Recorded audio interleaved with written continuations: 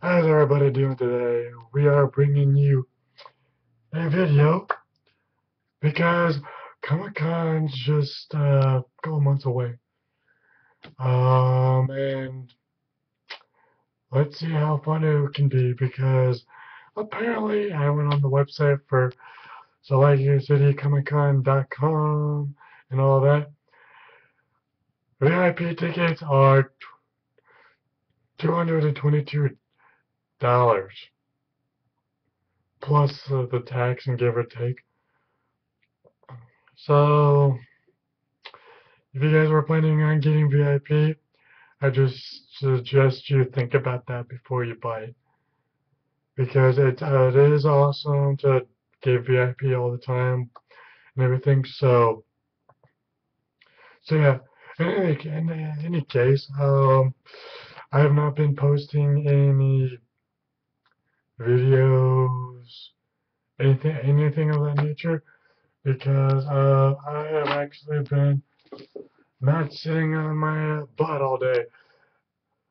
Highly recommend you get the Phantom of the Opera.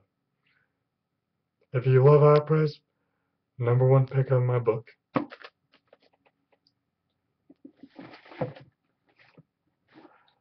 And here's another question. Do we in fact need money to save our lives? And that fact, we would say no. We don't need money to save our lives. We just need to have a better, safer currency. If I was to say, oh, let me pull my credit card and show you the numbers up front, that's being a safety hazard. And people can get you information. If people really want to go to the extreme of future, all they need to do is something very clever. Let's say I'm gonna let's I don't know if you are thinking this is boring or anything, but right now I'm just trying to state the obvious.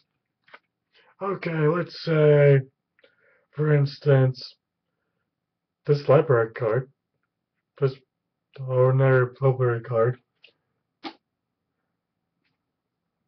had the the scanning number on it, and I know a lot of agencies use um, retina scans, hand proof identification, and all that stuff.